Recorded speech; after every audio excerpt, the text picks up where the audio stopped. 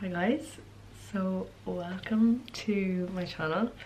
Can't believe I'm saying that, but welcome to my first ever YouTube video.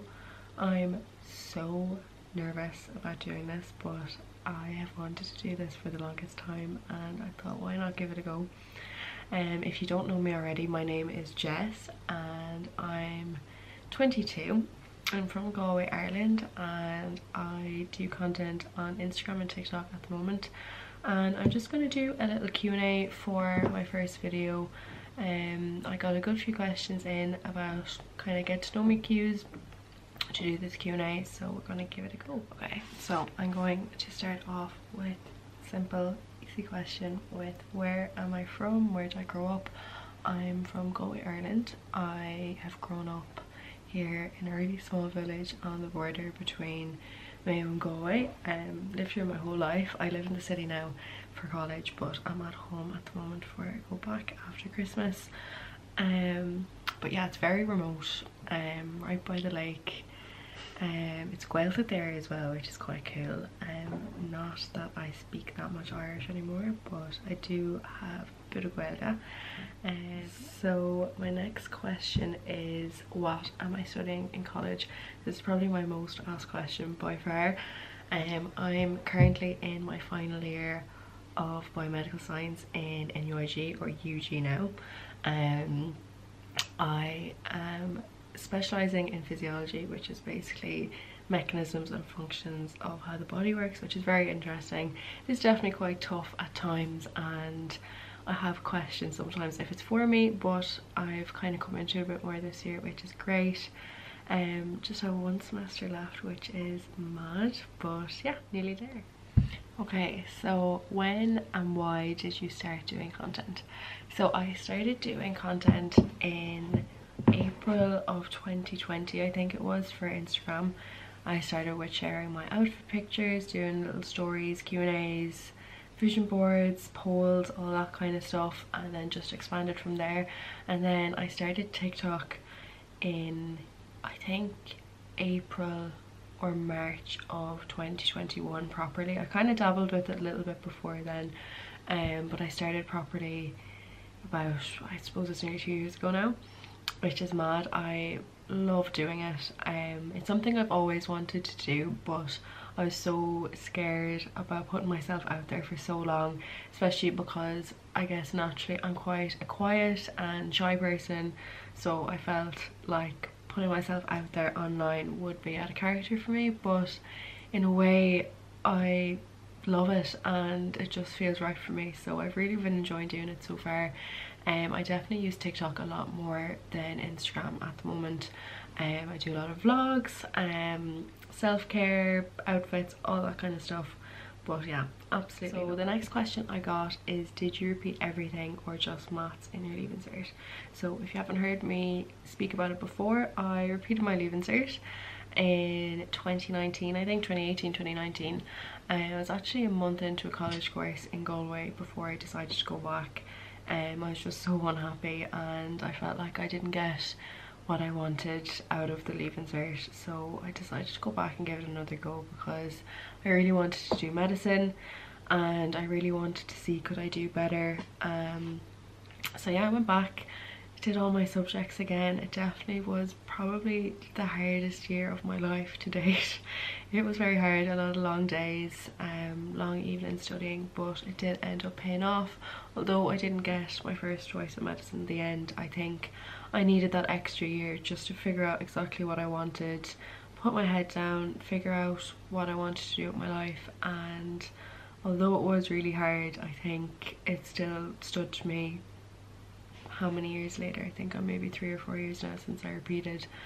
But I'm so glad I did it, even just for my own personal development, and just the study tips and the discipline I learned in that year helped me so much and have continued to help me through college with studying and just maximizing my own ability with getting marks and getting what I need. So if anyone is thinking about repeating, it's definitely not something to be terrified of. I know it can feel like you're behind in life and everyone else is moving forward. I know that's what I thought when I went back, but it's only 1 year in the grand scheme of things, and if you end up putting yourself in a better position than what you initially were in, I think it's definitely worth it. And you also know that you've left no stone unturned, which was my motto going through the year. The next question is how me and Oisín met and how we're finding long distance.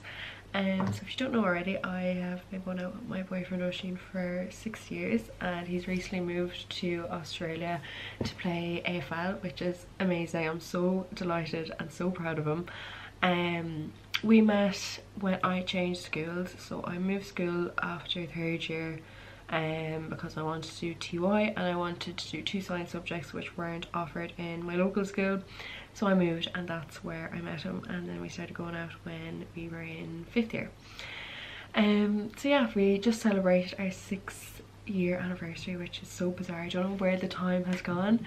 And long distance has actually been not half as bad as I built it up to be in my head. Of course, it is hard at times.